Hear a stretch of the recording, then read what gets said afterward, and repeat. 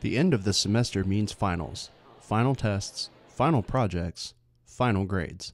While many students are buried deep in their textbooks and study guides, some students find that the precious last hours until finals are the prime opportunity to do literally anything else, whether it be Netflix, video games, or even something else productive. I either procrastinate by doing stuff that's productive, but it's not what I'm supposed to be doing. So like I find myself working on, like if I have something to do for school, I'll find myself working on like work projects or vice versa. It's not uncommon. Academic success coach Tyson Putoff says it often boils down to just one thing. In cases we see, it generally comes down to motivation.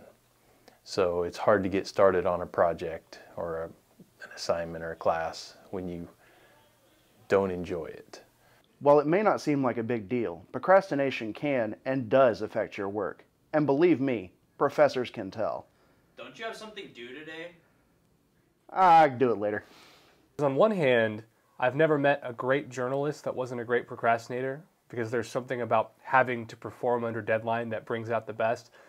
But on the other hand, for a video project, Murphy's Law is going to get the best of you. So if you bring in junk audio or you forgot to white balance and you've got 2 hours left to turn it in, good luck, because you, my friend, are screwed. We start by trying to figure out what motivates a student. We try to help them to figure out what motivates them, whether it's something internal, something external, whether it's moving toward a goal or moving away from a catastrophe, bad grades, things like that.